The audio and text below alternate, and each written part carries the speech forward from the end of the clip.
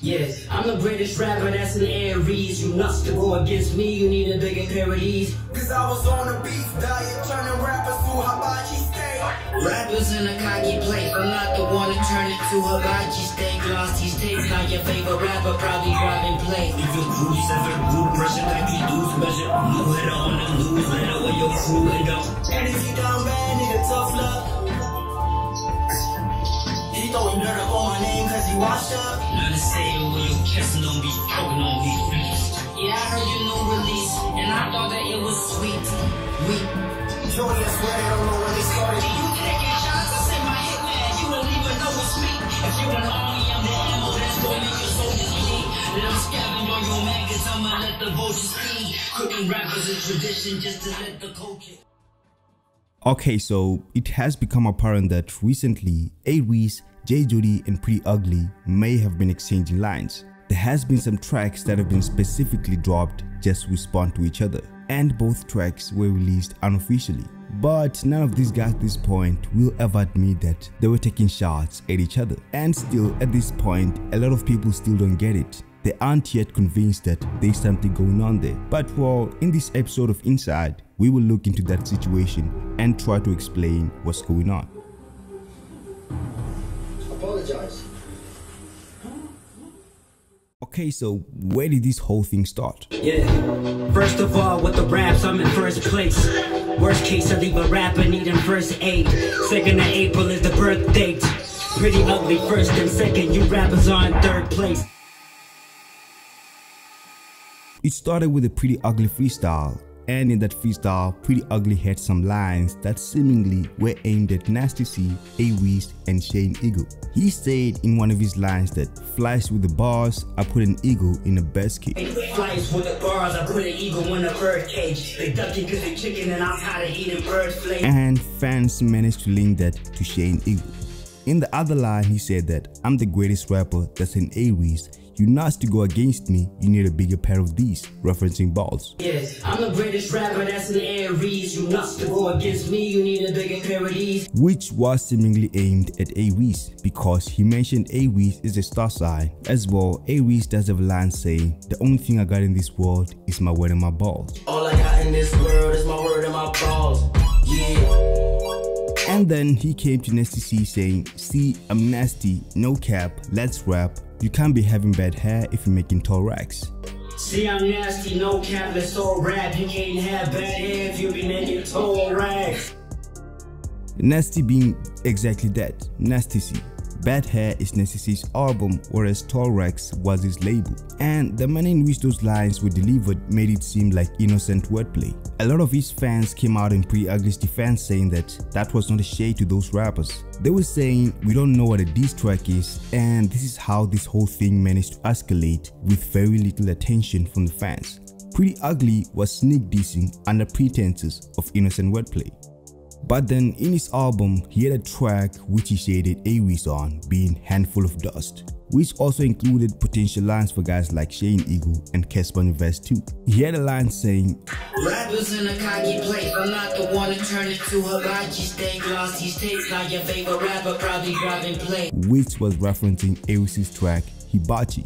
Cause I was on a beef diet, turning rappers to hibachi steak. And then he had a line saying, you wouldn't scare me if you rap like Cole, do drugs like Thug, or sound like Drake.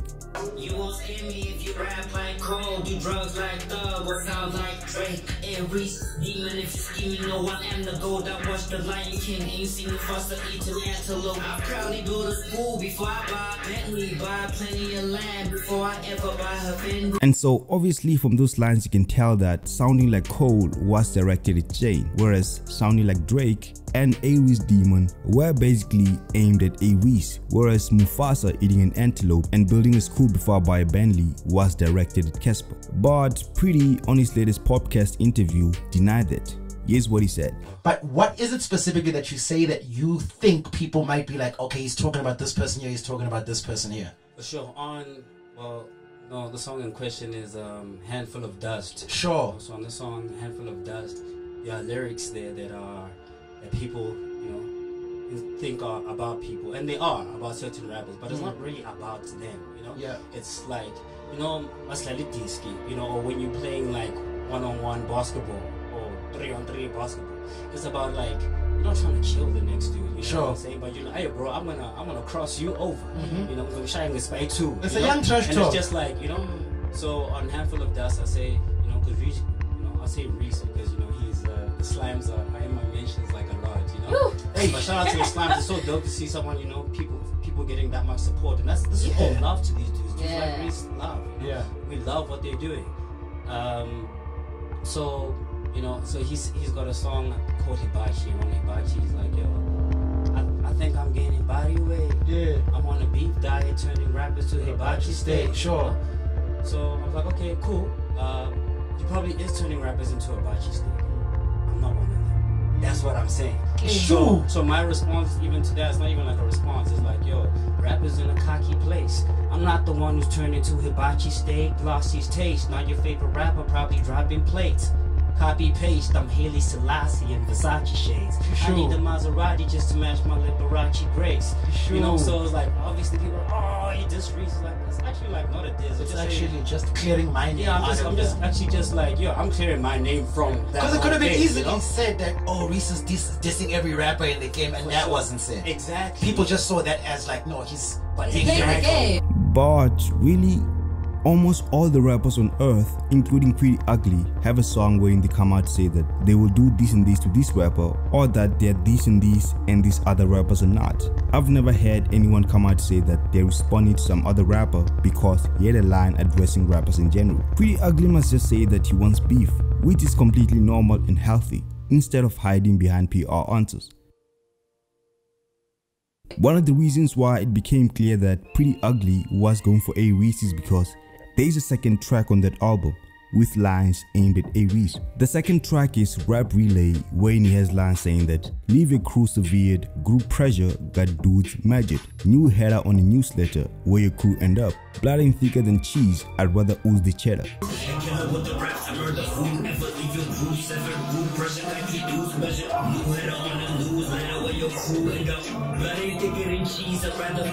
And he was referencing A-Reece's crew and their split, as well as Blood In, Blood Out by A-Reece, which was made after Flame left the crew. And still, as you know it, he's acting like he wasn't talking about A-Reece or anybody related to A-Reece. By the way, fans started comparisons as to who is better between A-Reece and Priddy, which left them trending on Twitter for days. Some fans even said that Priddy Ugly was a way better rapper than A-Reece, which might have triggered A-Reece, who came out with a tweet saying that I need to update my SoundCloud. And a few days after that, he dropped a track called Tough Luck featuring his brother J Jody. He had lines saying, you throwing dirt on my name cause you washed up. On me, try somebody else, don't put your stress on me. Everybody else put respect on me. And if you down bad, nigga, tough luck. He throwing dirt up on my name cause he washed up. Referencing Priddy Ugly's album named Soil. Soil being dead. You throwing dirt on my name cause you washed up. Simply meaning you doing all that to sell records cause you ain't popping. I remember praying for a lump sum. Now me and Big Bro eating as a potluck. Record labels couldn't hush us. And there were also some other lines saying, I remember praying for a lump sum. Now me and Big Bro eating. That's potluck. Record labels couldn't hush us. And he was definitely referencing the situation with Ambitious, which A-Reece, J Jody and Priddy Ugly at some point, even though at separate times, were signed to. Obviously they were getting paid a lump sum. But the line saying record labels couldn't hush us references Priddy Ugly's situation with Ambitious, because after he left Ambitious, there was a time when his project was taken off of streaming platforms and he came out to accuse Ambitious in some tweets that are now deleted. But he later came out to say that he apologizes to Ambitious as he has now realized that it wasn't Ambitious or whatever. A-Reece is saying record labels couldn't hush us. Reece also had a line saying you preaching to the choir with no congregation, which was a reference to Priddy Ugly's wife, Buntle, who came out saying that her husband is a good rapper, but fans disagreed. You preaching to the choir without a congregation. This shit is not a verse, it's an affidavit. Yeah. So he's saying you're making music to your family and nobody else is listening, hence the line, you preaching to the choir with no congregation. And after that, it had officially gotten real. A-Reece had made his first public response with an entire track dedicated to Priddy Ugly, although I doubt he'll ever admit to it. And Priddy Ugly wasted no time. He came back with a track which was dropped solely on his IG called Who Wants Smoke. We sat on his Instagram for more than a day without really picking up until Mzansi A-listers uploaded the track on YouTube and broke it down, which helped it gain more traction, which you guys have to note because it will be referenced later. In the track, he had a line saying, "Yeah, I had your new release and I thought that shit was whack." Yeah, I heard your new release and I thought that it was sweet, weak, bleak, but maybe it's just me. And he also made fun of A-Reece's cheesy type style of rapping, saying, "Say it with your chest and don't be choking on these beats." Learn to say it with your chest and don't be choking on these beats. The best at the rest, just go put it in your tweet. Which you guys have to reference because A-Reece did respond to that line. And he also responded to A-Reece coming at him with his brother, saying that you're an army, I'm an ammo that's gonna make your soldiers bleed. If you're an army, I'm the ammo that's gonna make your soldiers bleed. Let them scavenge on your maggots, I'ma let the vultures feed. And as well, there's a potential shade to A-Reece's fanbase, saying it's physics how a slime slithers isn't really my business. It's physics how a slime slithers isn't really my business. Who wants smoke with me? Who wants smoke with me? I'll say Reece because, you know, he's the slimes are in my mentions like a lot. You know? And that diss track got fans hyped up because that was not just a funky diss. Priddy Ugly had proven to be a serious rapper, with much of A-Reece's fanbase complimenting that track. And I also felt that the track was really dope and I wanted more. And as time went by, A-Reece dropped a trailer showing him put someone in the boot and tell them to apologize.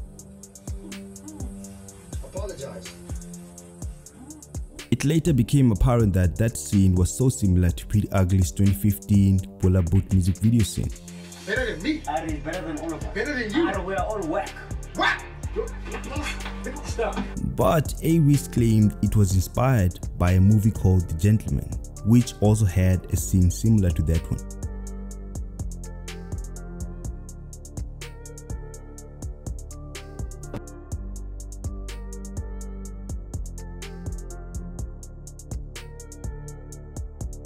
But then A-Reece and his brother dropped a track called Ridiculous a day later with a new alter ego called Blue Tape. And that track literally said, "Don't be ridiculous." In that very same hook, J Jody had a line saying, "You get too excited for the cam like you will the first time you pull up to Bel Air." Don't be ridiculous. You get excited too much for the cam like you will the first time when he put up to Bel Air. And most people missed that line, and yes, it was for Priddy. Don't be ridiculous. You get excited too much for the cam like you will the first time when he put up to Bel Air. It referenced Priddy Ugly's interview with Brad Barish, who's the CEO of alcoholic brand Bel Air, wherein Priddy Ugly was smiling out of excitement of being interviewed by the dude.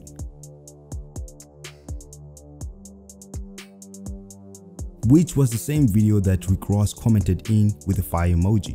Hence the line, "You get too excited for the cam like you will the first time you pull up to Bel Air." People missed it. Don't be ridiculous. You get excited too much for the cam like you will the first time when he put up to Bel Air. A-Reece also had a line saying, "Them niggas really confuse me.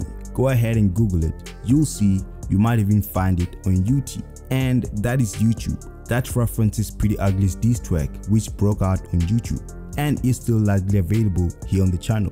"Them niggas really confuse me. Go ahead and Google it. You'll see, you might even find it on YouTube."